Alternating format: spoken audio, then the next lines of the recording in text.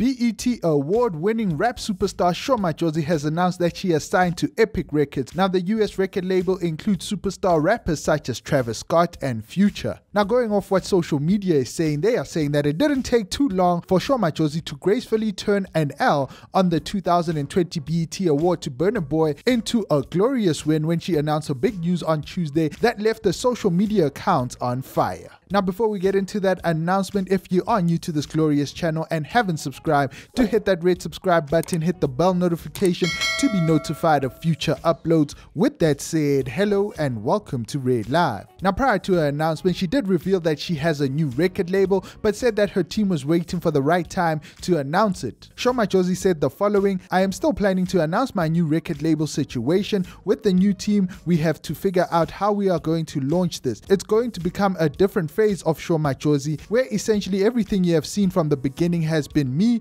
and my tiny team. So now things are going to be different, hopefully bigger and better, but I think we still have that part of planning, but definitely this year." Well, it seems like it didn't take long for the planning to be done, and Sho Madjozi took to her social media platforms to make the announcement. She wrote on Twitter, "You are looking at the newest signee at Epic Records USA." Yeah.